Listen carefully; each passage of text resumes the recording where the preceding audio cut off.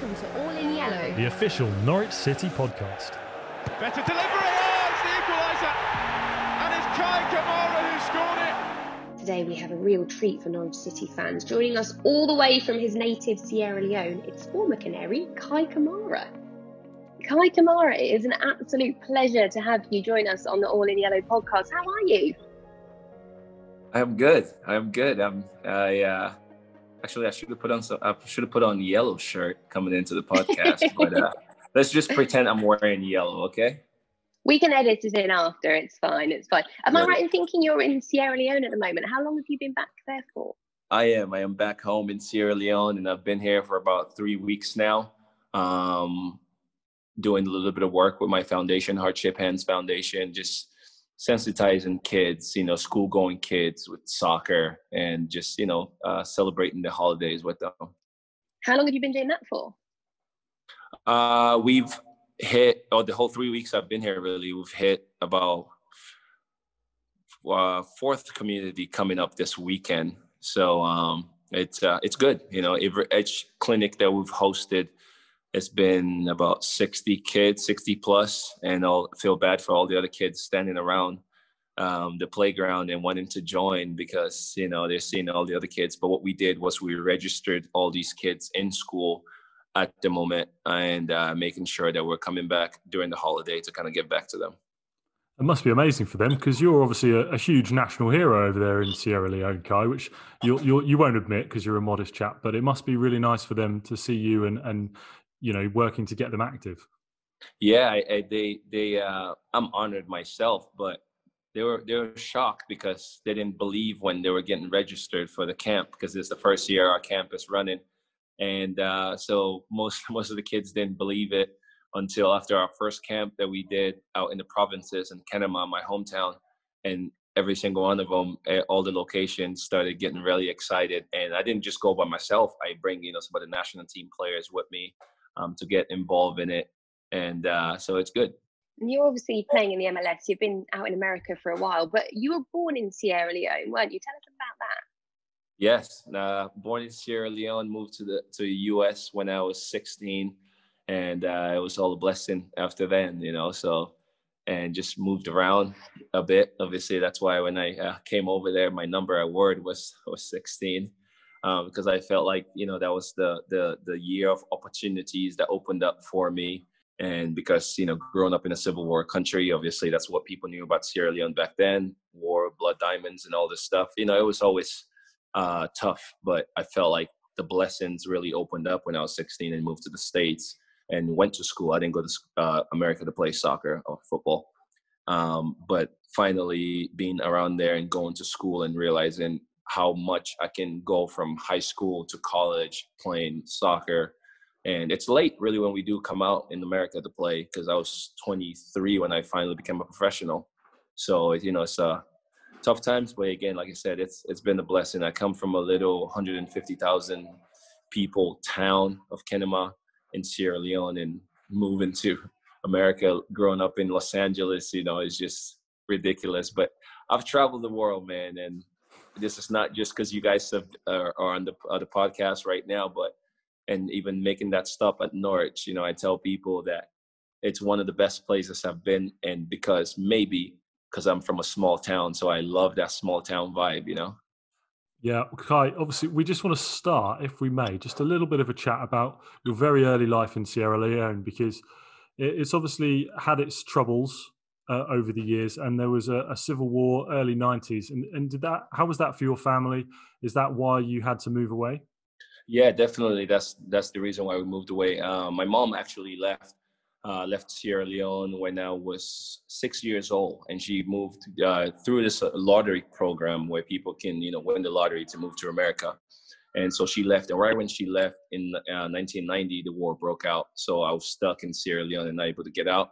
And obviously for her too, she didn't have a full papers. She only, carried just a little bit of a visa stay in America for many years. And yes, we went through the war, seen a lot of stuff that kids should never see. That's why when everything's happening around the world, feel bad for the kids that's in it, because, the kids are the ones innocent should never experience some of the things that's happening. But again, like I said, it's more of a blessing to be able to walk away from that and move to the Gambia. And for 2 years where we were refugees and looking to seek asylum here in America. I'm not in America, I'm back in Sierra Leone. Looking to seek asylum in Sierra Leone. So what happened was, if you have family members in the States, they were able to apply for you as a refugee. So I moved to the US as a refugee. And 5 years, 6 years later, I was a citizen, and soccer dream just went all over the place. That must have been so hard not being able to live with your mum for all of that time. Then how did you find that? Yeah, it was definitely a different experience, because now we're doing this, during this COVID season, we're able to do all this right now, using Zoom and, calling FaceTimes, but those things didn't exist then. I remember having to go over to a neighbor's house every once in a while because my mom would call on the phones that, you put your finger in and spin it around. And they're like, oh, your mom just called. Okay, come back and sit there for a few minutes and wait for the next phone call to come in. She was really good at communicating. She called every week, every, days, and we spoke to her all the time. I didn't see her in about, 20 years? But communication was always there. You didn't see her in 20 years, did you say? Yes. I finally saw my mom when I came to the States. So when I first saw her, we see pictures, so it's weird because when you see those things, you feel like you're seeing each other all the time. But when she had left, and finally when I saw her, it was good. It was good, really. But that's part of the civil war that happened, and it's the past now for the country of Sierra Leone, really, because the country is really growing. And me being here and bringing my own 3 kids and taking them to Kenema, where I grew up, and just showing them, with places I went to school, places I played soccer, and those things, it's been a blessing. That's amazing. I mean, that's an incredible thing for someone to have to suffer. I know we've all missed our parents, and we, during this COVID period, never mind a 20-year gap. Let's hope it doesn't turn into that, obviously. But yeah, Kei, when you went then to the States, you got an incredible opportunity for education as well as soccer. Perhaps you could explain to people who might not be familiar with the American college sports system and how that is such a good opportunity to learn your soccer whilst getting an education. Cal State Dominguez Hills, that's the Division II school. Really, it's like having, the Prem and the championship. So that's really what the school systems is like. So Cal State was a Division II school. I went there. It wasn't far away from the house, where I lived with my mom. And I saw the building, the stadium was being built. Los Angeles Galaxy was building their stadium in that campus. So that's how I chose to go to that school, even though later on they were like, well, it's the Division II school. You're not going to be picked from there to go professionally because it's really hard. You have to be playing at a Division I school. And I was like, okay. So I played there for a season, and I tried to move to a Division I school. But there was just this thing about that school, this family environment that I'm used to, again, growing up in Kenema and all that has, really taught me about family. So I felt that from Cal State Dominguez Hills and the coaching staffs that was there. And I pushed myself to say, well, yes, it doesn't happen for people to move from Division II, but, I want to be one of those first people to do it. So, one of the great legends of coaches in America named Ziggy Schmidt, who, passed away. I think it's 2 years now Ziggy passed away. And, he's from California area. He coached the Galaxy. So every once in a while, they will call me up to go train with the Galaxy. And to be closer and closer, guys, you wouldn't believe, but I even worked at the stadium because I wanted to be closer to the Galaxy. So I worked operations crew, which you set up the fields, you break down the fields for game days. And I just wanted to be there every day. So every once in a while, I see the coach. It's like a movie. It's like, hey, you want to come in and come train tomorrow? And I'll say, yeah. And I'll speak to my manager. And he's like, yeah, it's fine. You're on the clock, but you can still go train. It sounds like the movie Rudy, if you've ever seen that. It's literally knocking on the door of the stadium. Yeah. No, it's great. Like, I speak to, one of the greatest, Kobe Jones. And he calls me big man. And I remember just walking around the stadium all the time when I'm working. And every time I see him growing up in LA, and Kobe being one of the, the most famous after Kobe Bryant, he's the soccer Kobe Jones. as black kids and follow his story. So I knew him for so many years. And then till this day is when he still calls me the same way he used to call me when I walked around the stadium, just, hey, what's up, big man? What's up, big man? I don't even think he knows my name is Kei. Oh. I love that. But Kei, given everything you had endured and seen in Sierra Leone during your childhood, that's a huge contrast to then end up in America and be in among it. How did that feel? Oh my God. Again, there was this thing about, I know I was really happy, just joy. One, to really just move. Knowing that I'm going to live with my mom again, because the build up from all the years. And then as a kid, being that young, you're just so excited because most of the other kids that we were with, moving from Sierra Leone from the war, moving to the Gambia and lived there for 1.5 to 2 years, waiting for, our refugee programs to go ahead.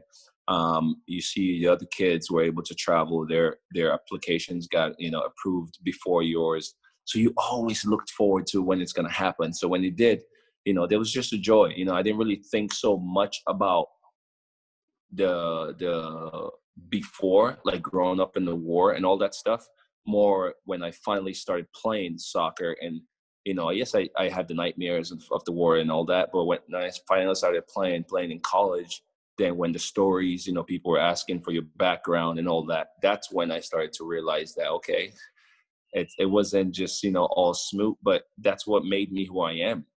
I'm just one big, happy, bubbly kid, and I'm just enjoying every minute of this journey that I've been part of. It's incredible positivity, and we're feeling it all the way over here in rainy England in lockdown. So you just suddenly got this realization that actually all these kids around me, they've had a much smoother start than I have. But you said that's when you started playing soccer. I didn't realize that was when you got into it. You didn't play it at home in Sierra Leone. It was when you got to the States. No, yeah, I didn't play. I want to say I played my first competitive, because I played one season in high school, and that was about 17, 18 years old, because I moved to the States at 16, and it was too late that season to play. So the next season I jumped into high school soccer, and that's the first time I started playing. So I did 2 seasons in high school and 2 seasons in college. I played really late, but it's good. It's good, really. For the kids, for younger people playing in academies and having an opportunity to do that. Sometimes it does drain you because you've been in an academy system for so many years. The U.S. system is different. Obviously, before it was different, we all had to go through the college system. We're coming out to be professionals about between the age of 21 to 23. That's when you do come out. When in Europe, everybody else has been established by those times. But then again, some players have been playing since they were 8 in an academy could be all drained by that time. So I came into the scene really late. That's why I even going to Norwich and all that at the age that I did. That was really late for somebody to make a jump like that. But to me, I just looked at it as, it was a beginning. Like, I wish I was there right now, for how much I know now and, my performances that's been the past few years. When I was there, I was feeding off this Premier League hype of just being there. Am I right in thinking Columbus Crew was the first team to select you? Did you know much about that and how that was going to happen? Yeah, just again, Ziggy Schmidt, who was coaching Los Angeles Galaxy when I used to train with them, later on went to Columbus Crew and became the coach at Columbus Crew. So that was my my guess that I was going to join Ziggy in Columbus. And obviously, when the draft happened, Ziggy decided to pick me, and then I went to Columbus. And how was that as a first taste of professional sport? Did you take to it easily? Did it feel like a big step up from a D2 school? A huge step, because being in college, what happened in college, we play a 3-month season, in a 3-month season in college. Now here we're coming for preseason, and preseason was basically 2 months. So you play your whole college season in preseason. So which was, as being a young professional, which, is still tough because the college seasons in America are really not that long, in the fall season. So kids or young players are playing in college. And then there's multiple substitutions and all this. So you're not really as fit, for a professional level. and you come into preseason, which is the hardest one. And then before the season starts, now you're playing a 10-month season. So as a player and as a young player, you get all like, wear out before even the season is halfway through. And then came Sporting Kansas City, where you really, really began to make your name. How did that move come about? The Sporting Kansas City, actually, it was a place I turned down. I said, no way, I'm not going there. Because Kansas is a city where everyone that visits Kansas says, I'm not going back. Like, what's there? There's nothing there. So when I got a phone call from the head coach, Peter Vermes, who is also the sporting director and general manager, saying, we've picked you. We want you to come to Sporting. And I said, I'm sorry. I said, I need you to call Los Angeles, call somebody there, and just send me home. I am not coming to Kansas. It's not happening. And he's like, how did that Kai, go please down? sleep. Yeah, he's like, Kai, we were on the phone for like, I don't know how long. I said, I'm not coming. He said, please just give me a chance. I said, it's not happening. I don't like that place. I'm not coming there. And then he insisted I come in the next day so we can sit down and have a one-on-one talk. So I did. I said, it's your money. So you spend your money, fine. You fly me in, I'm not staying. But let's say I got there, and again, family. I just felt it when I was there. And yeah, I don't know how many years it is later. My wife's from Kansas. Now we got 3 kids. I got houses in Kansas. Yeah. Wow, that's quite a turnaround, Kai, from not wanting to go there at all. That's amazing. So you felt a real connection. Was it the fans? Was it the people you were playing with? What was the family? No, because I didn't get to it yet. We didn't get to that. It was just me and Peter Vermes, the head coach. And, really that's where it started. He told me about the vision, which exactly how it is running there now, obviously without more championships, but how he wanted Kansas City to be the hub of soccer in America. We played in a baseball stadium that held maybe, 5,000 or 6,000 people a game, that we still don't, pack it out. So then having the stadium that they built, and then we were selling out, for how many years when I played there up to now, and then now building the U.S. training center in Kansas. So it was all the vision that I sat with him that day, and he told me that. I was just itching, like, this is going to be great. And when was it that you kind of knew that England were interested in you as well? Because obviously you had this project at Sporting Kansas City and you knew what you wanted to achieve there. But was the dream always to play in the Premier League or even the Championship? But how did you know you wanted to move to England? No. I actually wanted to play in France. I wanted to play in Ligue 1 because, watching highlights all the time, you see all the Africans playing over there. So I just wanted to be part of that league and play there. But being in America, I was content. I was content. It's when I started playing for the national team, really, in around 2010, where people in Sierra Leone, they don't get to see MLS as much. MLS was growing, having David Beckham later on, and people hearing so much about the MLS.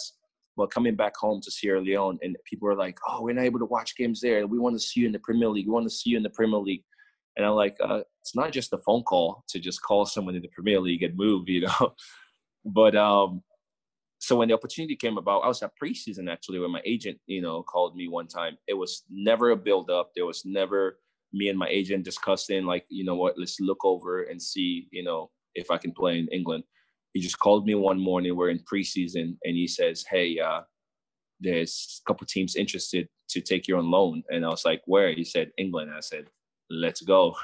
And when he called me, I know, it said who the team was. I was online right away, just doing my research. And that was it. It was just, like I said, it's been a movie, and I'm enjoying it. And how excited were your family? Because I remember reading that cinemas were full when you came and played in Norwich. Everyone just wanted to watch you play. But that must have made you feel so proud. I wish I can show. Maybe one of these days you guys should call in the daytime where I can walk you guys out just outside of my house. There's a cinema that's built and very local, like just wooden and the roof that we use, the zincs that we use. That's how everything is built out here. And those places just, they fill up, and now that they heard, one of their own was playing in England, because this is the league that they can watch, most of the games back then. Now they get the La Liga and other countries, even MLS, but the Premier League was the only leagues they can get here more often. So those places were always full. And till this day, people are always like, I remember watching your game against Everton. Da, da, da, da, da. I was like, that's so long ago. Amazing. And you're the first player from Sierra Leone to score a Premier League goal. Yeah, but I won't be the last. I will not be the last, because and that's what we're doing. Again, myself, just try to be an ambassador for some of these young guys, and and hopefully opportunities will open up for most of them. We have guys playing mostly in Scandinavia, but hopefully there will be more guys that can jump up, over there and score some goals. So my name in the record books can be moved. I also have to give credit to Netanya Chalaba. I know he's English. They say he's English, but he's one of ours. He's from, he's Sierra Leonean too. So, and he's been doing his stuff in England for a long time. It sounds like you've got an incredible sense of pride and almost responsibility to the people of Sierra Leone. You've been afforded some great opportunity, and you want as many people to experience that as possible. Yeah, 100%, because I wouldn't have been, I don't know, if I would have been as strong mentally or been as happy as I am now if I didn't grow up in the craziness that I grew up in, as a kid. Because with all that, it's what's given me this now. I mean, my wife is from Kansas City, and, my kids, like I said, 3 kids, but I'm so happy to bring them back here to Sierra Leone, and just, we're here for, over a month. We're going to be here, and they're comfortable living in Africa, and I'm comfortable too. And I feel good. I feel safe with them and with the food, and it just everything. So it's a place that, that I really love, and I wish I can do more and more for, but at the same time, because again, it's a place that's given me so more. So being in England and making, the country proud is something good, but I don't want to just be the only person to do it. Do you get recognised wherever you go in Sierra Leone? And is it annoying? Yeah, because I'm tall, I'm not short. I'm sure it's not just that. I'm pretty tall, so people are, it's amazing. That actually, the weird one is now we're not in 2020 anymore, but just the COVID times, because I come home, and for the first couple of weeks, really, I was with my mask, because I wear a mask and the glasses and a hat all the time. And then when somebody would go, Kei Kamara, and I'm like, how do you know that's me? I have a mask and glasses and a hat, but I guess your frame, and when people kind of know, who you are, but I'm not, I don't have security. I don't, I love being around the people, because like I say again, working at Galaxy Stadium, being a fan of the Galaxy, when people are a fan of, me or the national team, I'm out there. I'm in the streets. I talk to you, and I want you to feel like we're just, normal people. So what did that goal that you scored against Everton, what did that mean to you to score in the Premier League, and what would that have meant to the people of Sierra Leone? Because, I mean, that was a bullet header, if I remember rightly. Yeah, and it was against one of the guys I actually just played with. So I was like, yes, Tim Howard. I'm sorry. But no, I don't know. It was a blur. The story of me even getting on the field again, Norwich, I felt the family in Norwich. Chris Hughton was such a great guy. The way he explained stuff when I got there, the way they welcomed me on the team. Russ Martin, who I speak to, just had a birthday, I think, yesterday. So all those guys, Grant Hall, and I wasn't going to play. I was not there right away ready. I was in preseason. So for the first day against Fulham, actually, when, Holtley was feeling a bit injured, and I was sitting in the back of the room just having my lunch, when they come to me and say, hey, Kai, do you have your boots? We need you to strap up. I was like, wait, what? Like, is this, like you said, Rudy, right? Is this a movie? You mean I need to, I was like, I don't have my boots. They said, okay, we can send somebody to call me to get it. I was like, what's going on? But, to come on against Fulham first, I was just, I don't know, shocked. Like, wow, I'm fine. I'm really here.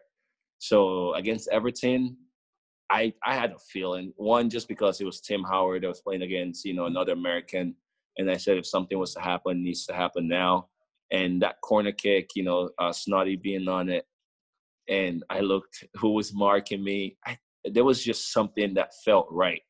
I was like, okay, this is one of the biggest guys in the Premier League marking me. And I am the most dominant area guy in MLS. So now it's time to show it, and just a perfect ball, and just went in the back of the net. But I don't know, I was me and Basong just I don't know how many celebrations I did. I was dancing, I was doing this, I was doing that.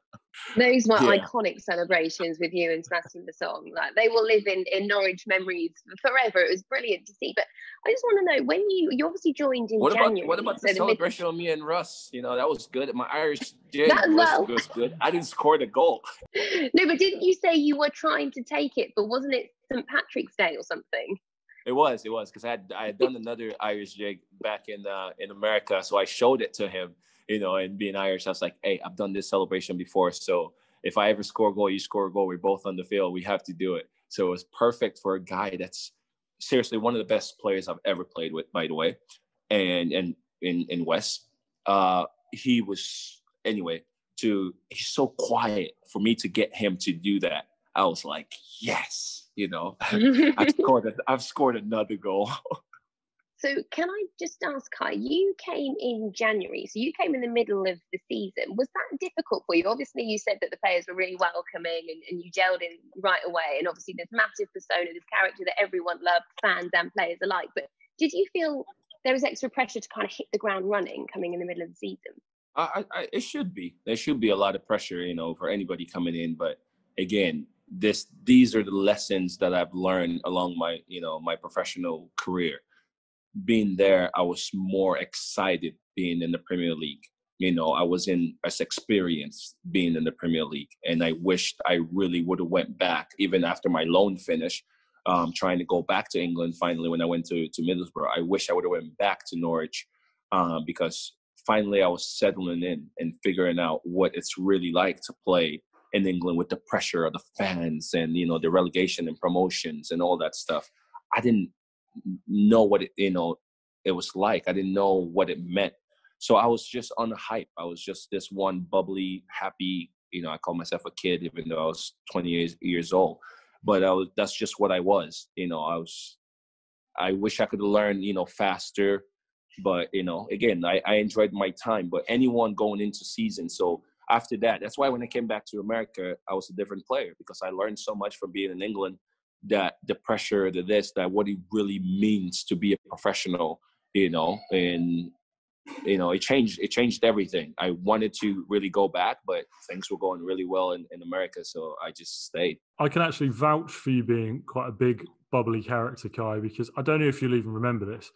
There was one time that you came and did a community appearance because I was working at the club, and we bundled you in a car. It was me, and I don't know if you remember Chloe and Steve, who works at the football club. Chloe, yeah. And we threw you in a car and we took you out to Cromer on the seaside. Uh-huh. And it's a lovely place. And you were just so excited to be there. I remember we took you down to the pier and you stood on the pier as in that Titanic, I'm the king of the world off the edge. And then we took you to some of the kids' sessions. And you were just, I tell you what, you were just a joy to spend an evening with. And it's just positivity that everyone needs. Thank you. Because I can feel it. That's why I say, you know, I tell my wife, I go, man, I wish I would have stayed in England just a little bit longer, because I was really just there and just imagining, like, I was just in my room watching the Premier League. Like, what am I doing here? How am I here? Everybody in Sierra Leone watching this and it's calling me. I'm like, this can be real. So that's still the moment I was living. So it wasn't, you know, it was too quick, you know, January, February, March, April, May, and I was gone, you know? So it was too quick in those months to then figure it all out. Goals, I wanted to score more goals. I wish I scored more goals. Maybe that would have, you know, kept me in the club. But again, there was so much to it, you know, not being secure, not being safe, you know, for not getting relegated. And I remember the last game was against Man City. And again, that was one of the biggest teams in the league. And you don't expect much to play away at Etihad and have something. But what was the result of that game? End up, you know, spanking Man City. And I'm sitting in America. I go, man, like, you know. So, but again, for anyone, you know, I mean, some guys grew up differently. I didn't grow up in a soccer academy. I didn't grow up playing very competitive. I boomed late. And from 23 to playing in England 5 years later or so, from 2006 and then going to England and playing in England in 2013. That was too quick for me to be there, and I didn't really, settle in as a professional. I was just on a hype. And given how much you enjoyed your fairly short spell at Norwich, were you sad then that it wasn't made permanent? No, I wasn't. I remember going into Chris Hughton's place because obviously my agent was the one dealing with everything, coming back to me, because I think my transfer fee was about, I think $5 million is what the MLS was asking, and I was 28 years old, and they were like, well, we bought Clint Dempsey for, lower, and he was younger. And the next minute, who did we sign then? The striker from Portugal, Norwich signed, right? Ricky Van Wolfswinkel. Ricky Van Wolfswinkel. And then, but then I went to Chris's office and I just shook his hand. I was like, thank you. He's like, Kai, I'm sorry. I was like, no, don't be. I was like, it's good. Thank you for this experience. Like, it was like a kid going through something. I was just happy to be there and say, thank you very much, and give him a hug. And I was just like, okay, on that flight, going back to the US. So I never really, so that's why going back, I really wanted to go back to England, but I wanted to go there, but they had already picked a striker. And so, yeah, the stories just changed after that.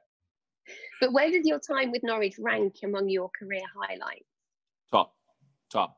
Obviously, it's the only team I played on in the Premier League, scoring a goal. But, not just that. I mean, you could have had any other dreams to go play for, Chelsea to say, and they send you out on loan. But it wasn't that. I showed up at Norwich, and the people to, I don't know, maybe this is a name that will ring bell, like Nathan Reeves, somebody like that's just on the outside of soccer and Norwich, but will make life so comfortable for players, like whether it was getting me on the boat to just go around, the canal for a little bit with me and my wife, or, just people around the street, the neighbors, that it felt right. It was really the best place to go and play for anyone, just getting over there. And, there's pressure for sure. I can't say there's no pressure, but it just felt right. And I just really wish I can get a second chance. But anyway, I wish I could have had a second chance, I should say. But it just felt right. And Norwich is top. After, Kansas City that I played for many years, Norwich definitely has to be top. And did you have children when you were in Norwich as well, or was it just you and your wife? Just me and were we married then? Or you just my fiance? Engaged. Yeah, just my fiance. Did she like Norwich? Oh, she loved it. She loved Norwich. She only came to visit while I was there. Oh, the best story too was I lived in the apartment where Harry Kane used to live. Awesome. Yeah.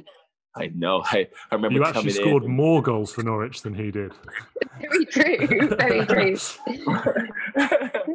I know. I remember coming in. Everybody would tell me where I was living. Harry Kane. I was like, I have no clue who that is. And then later when I left, then I saw where he was playing. I was like, oh yeah, I lived in the same apartment as Harry Kane, guys. No. Where did you live? Because I remember hearing that. Did you occasionally used to walk to the ground? Did you live really near Carrow Road? I did. Yeah. I walked to the stadium because I was just right there. I walked to the stadium. The best experience ever was walking to the stadium. I guess it's a movie. I would walk to the stadium for games. I would walk back to my apartment with the fans after a game and just chatting with them while we're walking. Like that must be so nice for fans as well, because players these days are so untouchable. So to have someone like you who is just embracing everything about the club is just so refreshing. And that's why I say that's why you feel so I felt so well in Norwich, and because it's such this family, thing. Yes, there has to be pressure. People need to demand more from people, but me in my career, in my life, how I've felt connected with teams, why I love Kansas City, it's also because how I connect with the people off the field. Because when you do that and you're open with them, you're able to converse with them, then I know, this is the doctor. He's a auto mechanic. This person is this. But at the end of the day, they come to games, with passion, and they support this team and they love this team and they talk about the history of this club. And I learned those things from those people. So that's what the connection was, and that's how I felt it in Norwich, when I was there. That's incredible, Kai. It's amazing to hear. I'm so proud that you got to wear the Norwich shirt, because nothing makes us prouder as Norwich City fans than people who pull on the shirt that we all wanted to wear as kids and play for Norwich. So if you get to wear that shirt, it's brilliant that you wear it with such pride. No, it's great. It's great. I played in America in 2008, with Darren Huckabee. And I didn't even know the history, with him in Norwich until I got there. And I was like, this is just perfect. This is smooth. I saw Darren around and I was like, okay, this is nice, I think the people in the stands certainly embraced your warmth and your different character that you don't often get in football over here, and it made you hugely popular even for that short spell of time. You must have felt that from them. Yeah, I got a song. I got a heart-shaped hand song. That was somebody sent it to me seriously not too long ago. Those are the things you sit there. I'm like, just a kid from Kenema, Sierra Leone, and I don't know, man. These things, it's like it's not. It wasn't meant to happen, but it happened, and I'm just grateful for it. It's so nice to hear you reflect on that time and those memories so fondly. It's really, really good to hear. I need to come back. I need to come back, visit, go in the stadium, watch a game live. Obviously, when people can do that, because that's one of the things that's on my list that I want to go back there. I want to even make a training set. Appear at a training session. Just now that I really feel like an adult, than before. Because before I was just on this hype, and I just wanted to go back. I want to go back there just so I can soak it and really look around me and say, wow, okay, this is what it was. Not just, going around like this the whole time. And so, yeah. We'd love to have you. You would be so welcome, that. Thank you. So after Norwich, you did stay in England. Obviously, you went back to America, and then you had your spell at Middlesbrough. How did that unfold? It was, again, me now having that itch, the itch of being in Norwich and being in the Premier League. And now I'm returning back to MLS and feeling like, no, I can play in this league. I can play in the Premier League. I played games. I played, 10 or 11 games while I was there. And I can see myself growing. So when I came back, I told my agent that, yes, please now shop me around. Let's find a team. So multiple teams came up. Maybe just 2 other teams in the Prem didn't end up working out, but about 3 to 5 other teams in Championship. And so we decided to go over, to Middlesbrough when they called us, like, yes, because Middlesbrough also was a team that, is a team that has so much history. And so when they said the name, I was just like, yes. And I remember we landed and being in the car to head over to Middlesbrough. And I got another phone call from Rayo Vallecano in Spain and saying, Rayo Vallecano wants you. And what they were selling to me was their next game was against Barcelona. They're like, are you really going to go to Middlesbrough and play Championship? Or are you going to come here and this weekend we're going to play Barcelona? And my agent sitting in the car and we're going. And now I'm like, all these thoughts are going through my head and thinking Sierra Leone and thinking all these things, like my friends and family, like what would they want to see? And we're driving. And I said, just keep driving. I was like, we're already here. Just keep driving. There's no way to turn back around and get on that plane and go to Spain. So I'm happy again because I went there. It was an experience of a team that had been relegated, that was going through a lot. And, Tony Mowbray was the head coach when I was there. 2 months later was gone or so. And then, more coaching changes. My first injury in my whole career, first and only injury that I've had, happened there. And I learned so much. So it was great. Oh, that's interesting. But then obviously from Middlesbrough, you were looking to move to Wolves and something happened with the national team that meant you couldn't get a work permit. Talk us through how that happened. You guys are making me write my whole book right here today. That's what we're here for. Oh yeah, Wolves. So after Middlesbrough, I'd already committed to going back to America. I'd committed to joining Columbus Crew, and again, when Columbus Crew called, my thought was, I played 2 seasons in Columbus and scored 5 goals. And now I was in England, in Middlesbrough, and played Norwich, and I felt like I've learned so much. I was like, yes, please. So I'd already committed with them. But the only thing I was going to go back to when I tried to go to Wolves was a deal that was only going to go until January. So it was really tough, you know. So I think I terminated in September, I want to say, and then I was looking to stay. So it was a tough one, and Sierra Leone had dropped in FIFA ranking. So I remember my agent and Wolves were talking and saying, well, if they're going to work so hard to get me back my work permit, you know, I have to be committed for longer than just 3 months. And I just said, seriously, I said it myself that don't worry about it. It will be fine. And I just, you know, booked the flight and just returned back to the States. And on the topic of the Sierra Leone national team, obviously you've retired from national duty a couple of times, but recently you came back for the Africa Cup of Nations. It's a little bit confusing. Can you could explain it, can't you? I love this country. You know, again, I want more. I want more, and not for me, but for the people coming after us, you know, the kids and the younger players coming after us. You want to see better. And, you know, a perfect example is, you know, Aubameyang tweeting or posting what he did just recently. And those are the things that I've been through since 2008 that I've been on national team, you know, going through airports, delays and all these, you know, crazy stuff or not preparing well for a game. You know, one of the best one I explain to people is I played on my national team since 2008, but I've never played in a friendly match because we've never had one. So how do you prepare to, you know, to represent the country so well that we love and the people are so passionate, but you don't really prepare yourself well? And I'm an outspoken guy, you know, and I don't, you know, I'm not quiet. So whenever I do that, you know, I get in, you know, some kind of turmoil with the people that runs, you know, the soccer. And when that happens, you know, I have to either think of myself, okay, I'm backing off, I'm stepping away, because if I don't do that, then they say we're suspending you.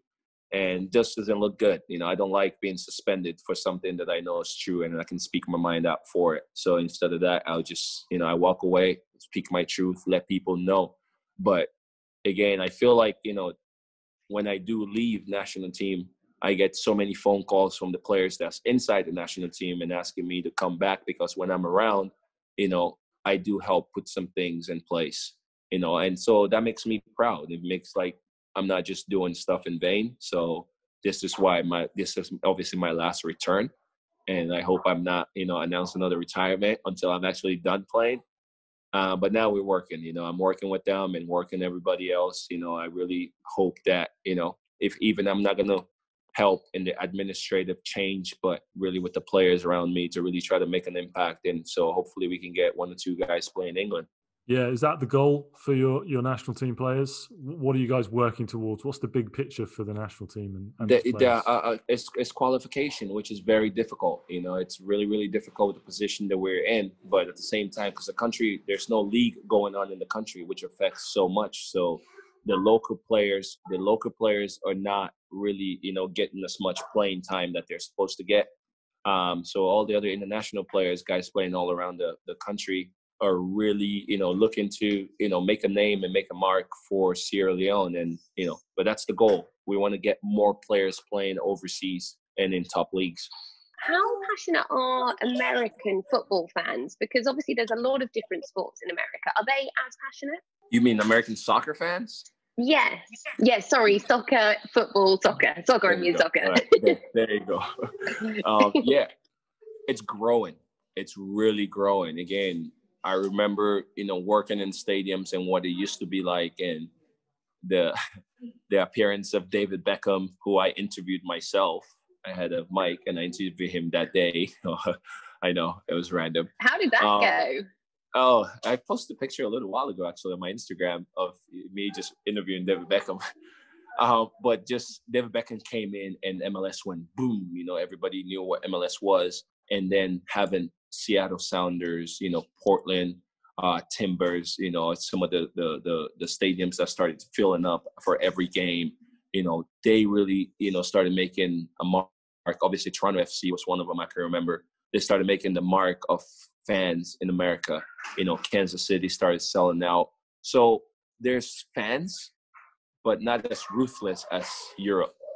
Because, again, there's promotion relegation over there in England and everywhere else. So that puts a lot more pressure on everyone than in America when there's not. promotion and relegation. We have the playoffs, which is great because comes to the playoffs, everything is heating up, but it's not as, crazy in the media or anything like that, losing the game or, missing a goal, than it will be in England when those things happen.